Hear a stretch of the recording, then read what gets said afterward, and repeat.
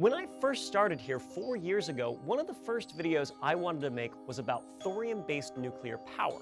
It was promoted as a safer, cleaner, and more abundant fuel source than the uranium-235 that was powering the reactors of old.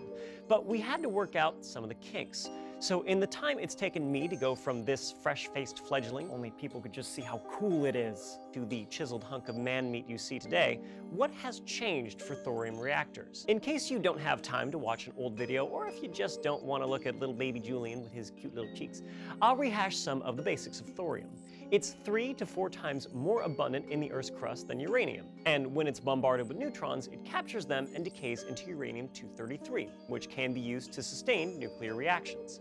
Instead of the solid pellets used in reactors today that need to be kept cool with water under high pressure, fuel for a thorium-based reactor can be embedded in fluoride salts, which melt at around 400 degrees Celsius and double as the reactor's coolant.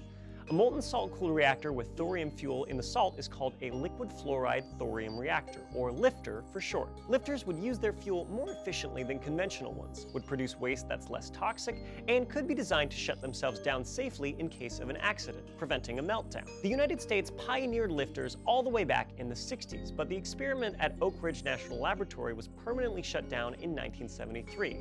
So why are we not funding this? Well, nuclear's gotten something of a bad rap, with disasters like 3 Mile Island, Chernobyl, and Fukushima springing to mind whenever nuclear power comes up. LIFTRs would still produce radioactive waste that has to be stored safely somewhere for hundreds of years, and they have their own hurdles to overcome, like finding a material that can resist the highly corrosive molten salts.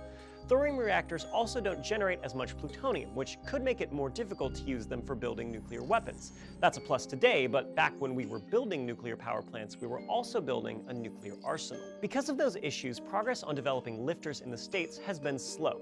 China, however, seems pretty keen on the idea. The country is looking to move away from coal-fired plants that are dirtying their air and has turned to nuclear to cut pollution and carbon emissions. Right now, there are 43 operable reactors in China, with 58 more reactors either currently under construction or planned, many of them breaking ground in 2018 or 2019. With such a big investment in nuclear, it's no surprise they're taking a chance on reviving thorium reactors too. Luckily for researchers at the Shanghai Institute of Applied Physics, they got a head start. Most of the technical documents from the Oak Ridge researchers were posted online for free.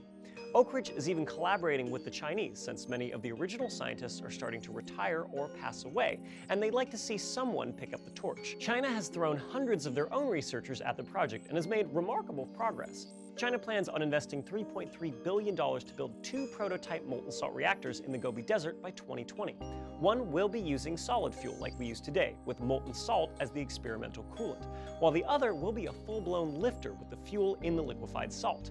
Scientists from the Shanghai Institute say they've developed alloys and coating materials which solve the major issue of corrosion to the reactor's plumbing. India and Indonesia are also interested in thorium, and in 2017, Dutch scientists came out of nowhere and started the first thorium molten salt reactor experiments in over 40 years, seeing if they could remove noble metals from the fuel to make it more pure and sustainable. Thorium power is just starting to take baby steps again after being shelved for more than 4 decades. The needle has moved a bit since the last time we looked into it, but who knows how handsome I'll be by the time it is fully matured.